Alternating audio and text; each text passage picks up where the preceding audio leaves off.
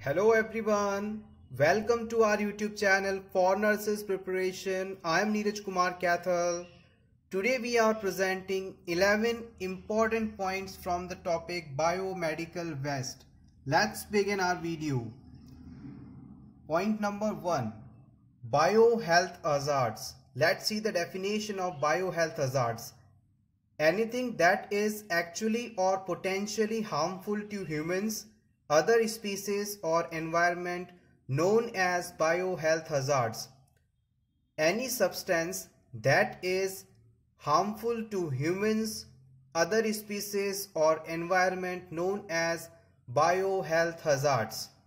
Point number 2. In hospital waste management, plastic bag of black, yellow, red, blue or white translucent are used. To segregate the waste that is generated in the hospital or for the disposal of hospital waste, we are using 4 color bags. These are black, yellow, red, blue or white. Point number 3. Let's see which type of waste is segregated in yellow bag. First, human anatomical waste. Human anatomical waste like human tissue, organ, fetus below viability period and placenta all are collected in the yellow color bag.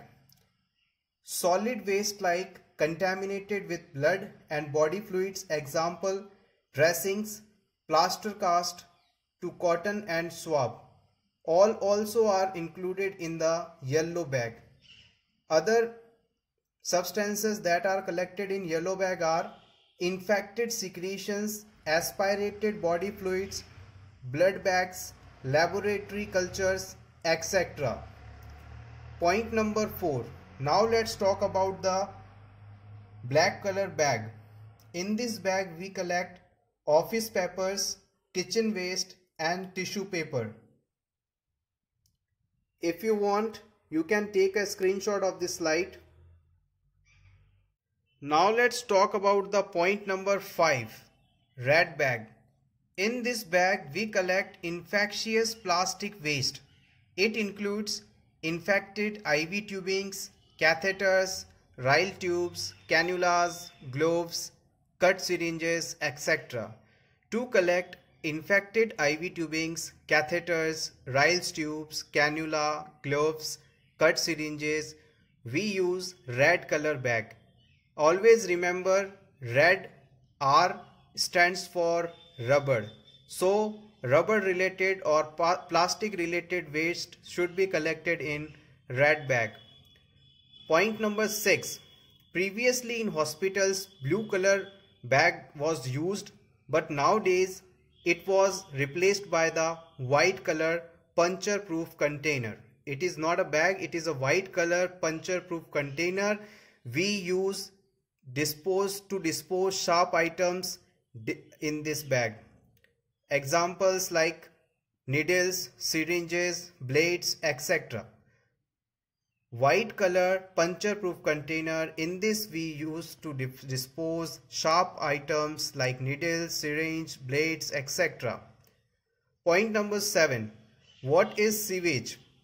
Wastewater and solid waste includes fecal matter of residential and commercial establishments called sewage. Sewage is a wastewater and solid waste. It includes fecal matters of residential and commercial establishments called sewage. Similar term, point number 8, sewage. What is sewage? Household liquid waste like water but without fecal contamination, known as sewage. Always remember, a water waste or a semi-solid waste without fecal matter known as sewage, and wastewater with fecal matter or fecal waste known as sewage. Point number 9. Medical waste treatment method. We can treat the medical waste by 5 methods. These are incineration, autoclaving, microwaving, chemical and biological method. Incineration means simply we burn the waste. Autoclaving is a method of sterilization in which we are using high pressure steam. Microwaving, you know, we are using microwaves to disinfect or treat the substances. Chemical, with the use of chemicals. Biological method, with enzymes we treat the waste. Point number 10, incineration. Incineration is done for human anatomical waste. Incineration means simply burning. Incineration means simple burning. Incineration is used for human anatomical waste. Point number 11, last point of this video. Phenol can be used for sputum disposal. Phenol is a chemical that is used for disposal of sputum. So everyone, this all the important points. You can take a screenshot if you want for your revision purpose.